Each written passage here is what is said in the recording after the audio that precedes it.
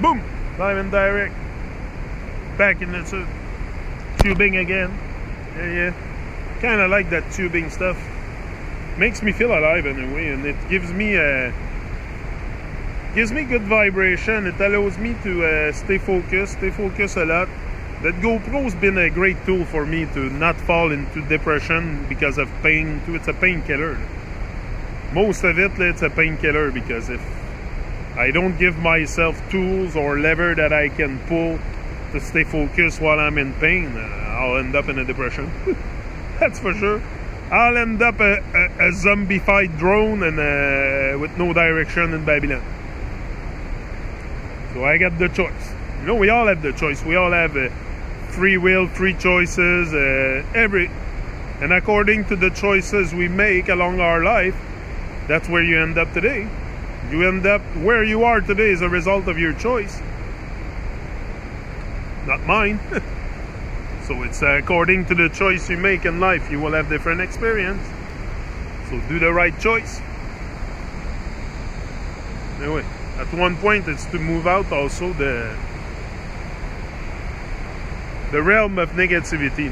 Just the realm and the zombify. There's so much people they're getting, and they're zombifying their children too. It's, and I have this happening not too far from me. Sometimes it's like a twilight zone sometimes I feel it in a twilight zone very often. Due to the nonsense that I have around me.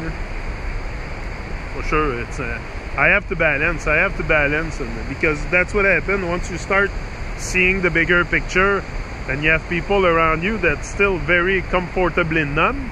It's like Twilight Zone. It's like what's going on? Why is people not waking up to their greatness, stop wasting their precious time, and their whole life goes by, and then they teach that to their children also. They're not only going to do it for themselves, the spiritual suicide, they will do it for their children too. Yeah, and gladly do it. Gladly performing the rituals on their children, and they're very comfortable with that, because they don't want their children to have more than they had, probably subconsciously.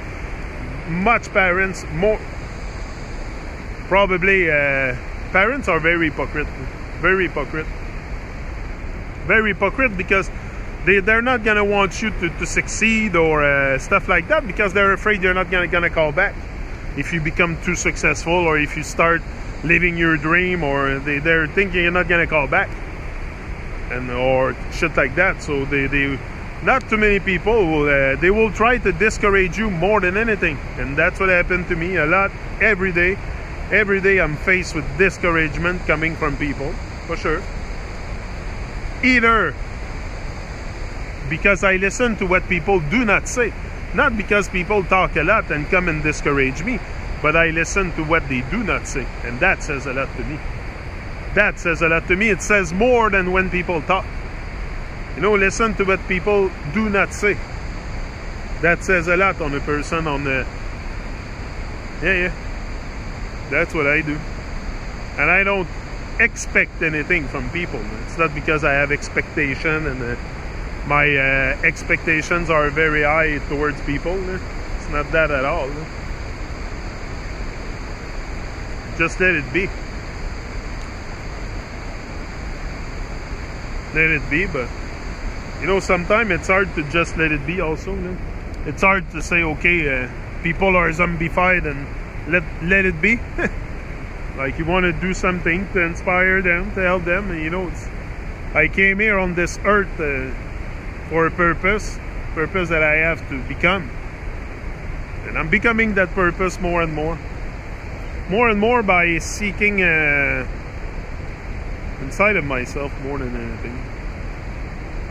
Yeah, because I don't look on the outside for explanation or other than connecting with people and making that Truman show. I'm very much on the inside and very solidary, and comfortable with that. I've learned to appreciate love my own presence, because I am present. But before, I wasn't really present in life. with life, so I could not sense my presence.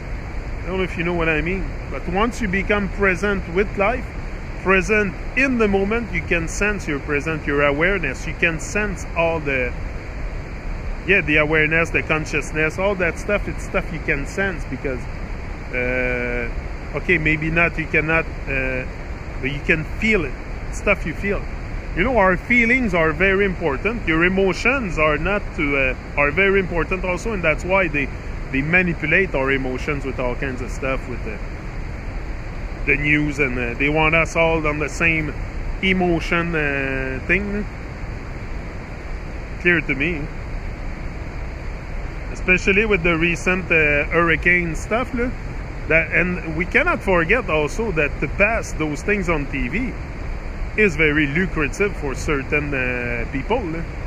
That creates a lot of attention. People especially people, sometimes they don't watch the news, but they will go on the news just to watch that nonsense, just to watch the people in fear and the natural disaster happening, and you know, and they inflate also the phenomena.